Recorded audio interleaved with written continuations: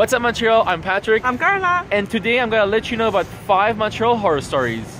Are you ready? I'm scared, but I'm ready. Are you? I am, because I'm definitely gonna scare you.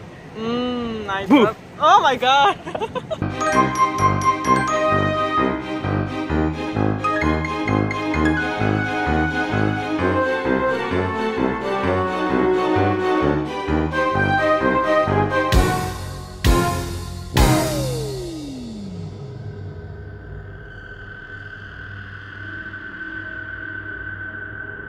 This cross is to commemorate the execution of Jean-Baptiste Goyer, who killed and robbed a wealthy person and his wife. As punishment, he was sentenced to death by torture. This cross is now served as a warning. How does it feel to know that there are students sleeping in the dormitory right there in front of this cross? I want to go there at night, and I want to see what's happening. I'm supposed to scare her, look at her. But here's the part I'm gonna scare you right now.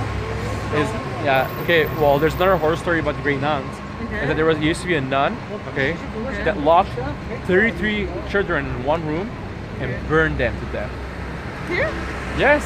So there's ghosts of murdered kids roaming around the dormitory, and we have Korean students sleeping there.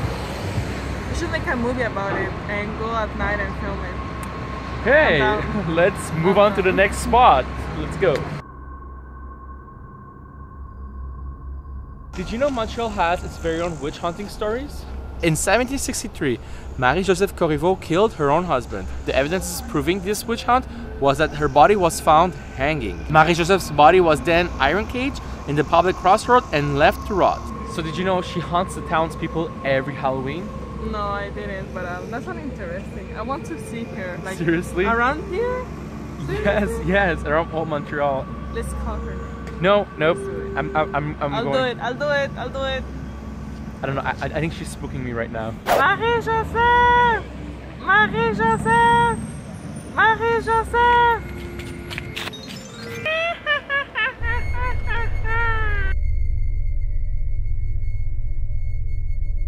For all you ghost lovers, Leroy condos on Saint Paul and Saint-Sulpice are haunted. A headless man hangs around making loud noises of heavy shoes and rolling empty bottles. The developers should have known before constructing on the original Hotel Dieu hospital site. So I don't know about you, but I will definitely not want to move in one of these buildings. It looks lovely, for real. Like, I will be great here. Okay, so move on to the next spot now. Montreal is known for its strip clubs. Mary Gallagher was a successful prostitute whose good looks drove her best friend Susan Kennedy jealous. On June 26, 1879, Susan chopped off Mary's head and popped it into a bucket. Every 7 years, Mary visits her dead site in search of her head. Her next visit will be in 2019.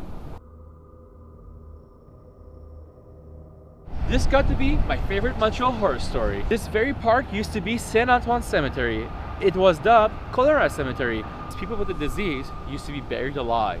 Carla, how does it make you feel that we're actually stepping on graves right now? Feels like home. In Mexico, everything has cemetery. Okay, must be like very weird. This is not how I thought you were gonna end this. But I'm gonna spook you right now. You don't seem that scared. Not today. See the building right there, the Sun Life building? Yeah. Well, every weekday at 5 p.m. Okay, they play an instrumental music.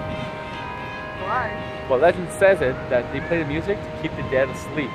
So if we stop the music, there's gonna be like a zombie apocalypse? Yeah, the dead will rise and they will haunt this town. It has to happen. Yes, I am not close to her. If you are scared, if you're as scared as I am from Carla, give it a thumbs up. If you're in my side, like if you like horror and stuff, Team Carla, come on, like the video. And make sure to subscribe for more awesome Montreal content. I have to run away from her. She's spooking me out. Bye.